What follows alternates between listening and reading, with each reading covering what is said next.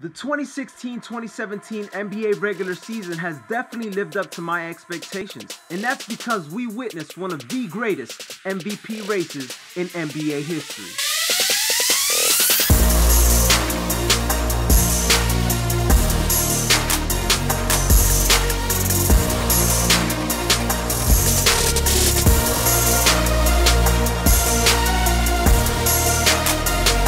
Today I'll be breaking down the top 5 players I think deserve to be in the MVP conversation, saving the best for last, so make sure you stay to the end of the video. Number 5 on my list may come as a surprise to some, but I have to mention the 2-time reigning MVP, Stephen Curry. Stephen Curry's greatness has definitely been underrated and overshadowed this season with the arrival of Kevin Durant.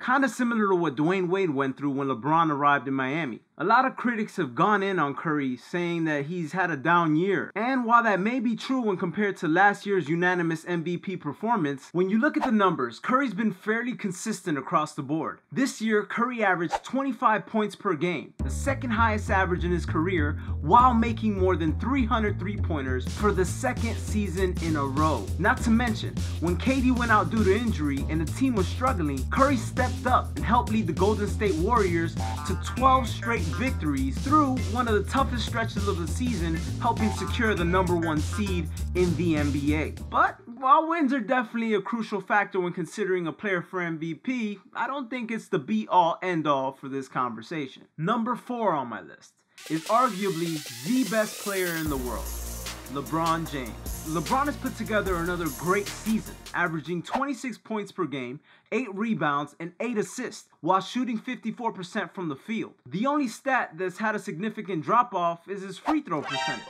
which I think is an anomaly, and it probably won't be this low ever again in his career. We've grown so accustomed to seeing LeBron perform at such an elite level that a lot of times he's overlooked when considering the MVP. Some people would even go as far as giving LeBron the MVP every single year because of his postseason dominance. The guy's made it to 6 straight NBA finals, potentially 7, which is an amazing accomplishment. But with all that said, I still don't think he deserves the MVP this year. Partially because winning the MVP isn't based on previous accomplishments or postseason accolades, and partially because his team struggled a lot this year. The Cavs went 23-23 in their last 46 games, which means that for more than half of the season, LeBron's amazing stats didn't have that much of an impact on W's. This isn't the kind of performance you expect from the reigning NBA champs. Of course, some of these losses can be attributed to injuries and inconsistencies in the lineup, but some of the blame has to fall on the shoulders of LeBron James, the leader of the team. There were many moments throughout the season where LeBron openly expressed his frustrations, and I think that kind of took its toll on the team. That's why LeBron's not my MVP this season. Number 3,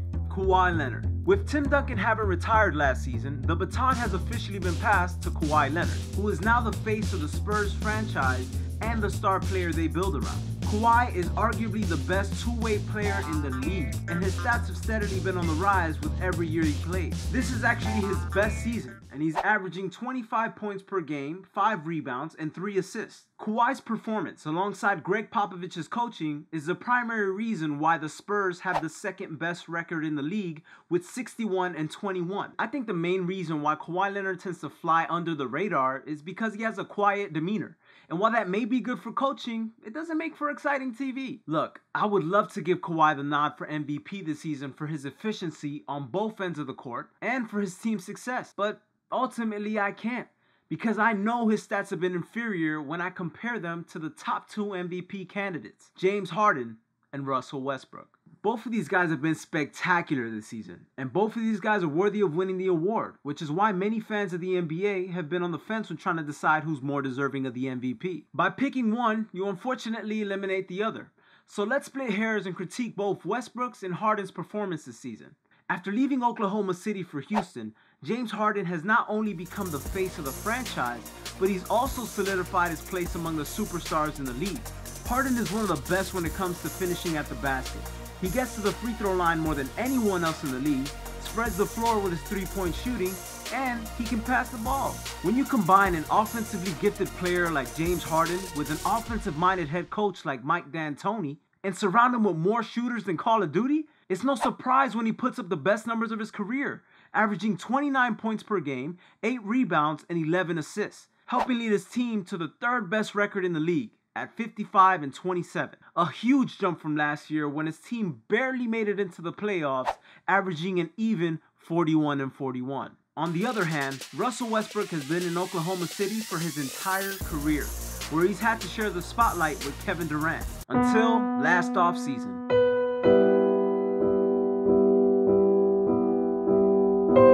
When KD decided to take his talents to Golden State, shifting the power dynamic in the NBA and leaving Russell behind to pick up the pieces. In a situation where most would have crumbled under the pressure and scrutiny, Russell stepped up and put together one of the greatest seasons we've ever witnessed, averaging a triple-double with 31 points per game, 10 rebounds, and 10 assists on 42% shooting from the field, helping lead the Thunder to a 47-35 record and securing the 6th seed in the West. Russell Westbrook finished the season with 42 triple-doubles, breaking the previous record of 41 set by Oscar Robertson back in 1962. When you put aside the glory of Russell's record-breaking season and actually compare his stats to Harden's, they're pretty similar. Even though Russell Westbrook had a slight advantage over James Harden statistically, I don't think it's single-handedly enough to make a convincing case against James Harden. And while the Houston Rockets did have more wins than the Thunder this season, it wouldn't be fair to give James Harden the MVP for being on a superior team with only 8 more wins than the Thunder. If wins were the primary differentiating factor in who gets MVP every year,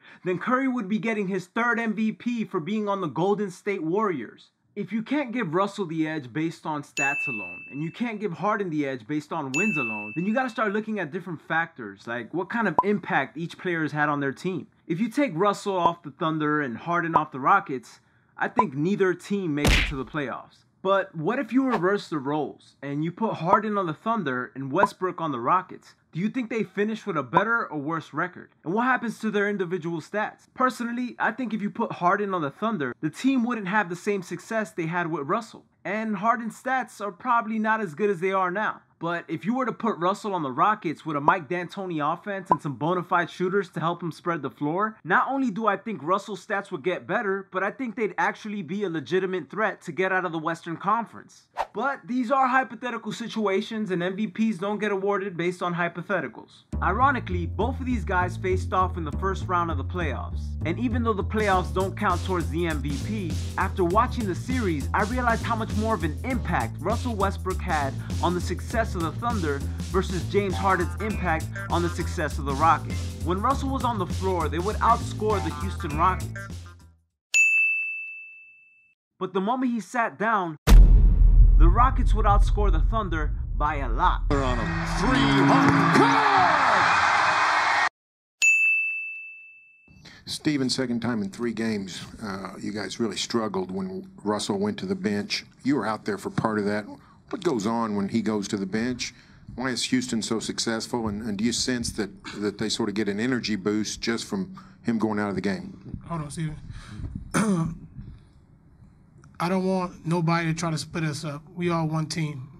Regardless if I go to the bench, if Steven's on the floor, if I'm off the floor, we in this together. Don't split us up. Don't try to split us up. Don't try to make us go against each other. Try to make it against Russell and the rest of the guys. Russell against Houston. I don't want to hear that. We in this together. We playing as a team, and that's all that matters. That's it. It's no surprise that Houston won the series 4-1. Harden clearly had a more dominant supporting cast, which to me further vindicates Russell's case for MVP, because he was able to do a lot more with less talent. But because the MVP votes are cast before the playoffs start, it's hard to give credence to this argument. So, like many tight MVP races in the past, the winner is going to be distinguished by their storyline, an important factor in most MVP races and kind of where it becomes a popularity contest. If every other factor is debatable, then this would have to be the one area where you can draw a clear distinction between the two. James Harden had ideal conditions coming into this season when compared to Russell Westbrook, who had to deal with the media storm that followed the departure of KD. It takes a special kind of player to rise above the challenge and over-exceed expectations. Known as one of the most explosive players in the league, Russell Westbrook single-handedly willed his team into the playoffs, while displaying the maturity and mental fortitude it takes to fill the vacuum left behind when one of the best players in the world leaves your team. Sprinkle on the fact that he led the league in scoring and he averaged a triple-double, breaking the record while simultaneously hitting a game-winning 3 and eliminating the Nuggets from the playoffs, and you have a perfect ending.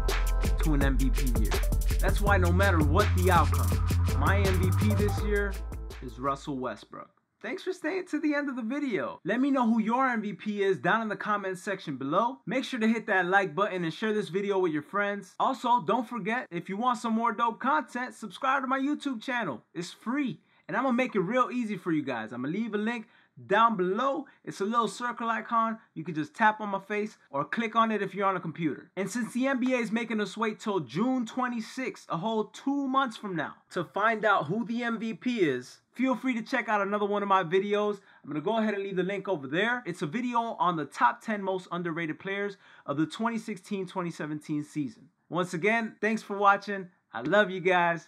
Peace.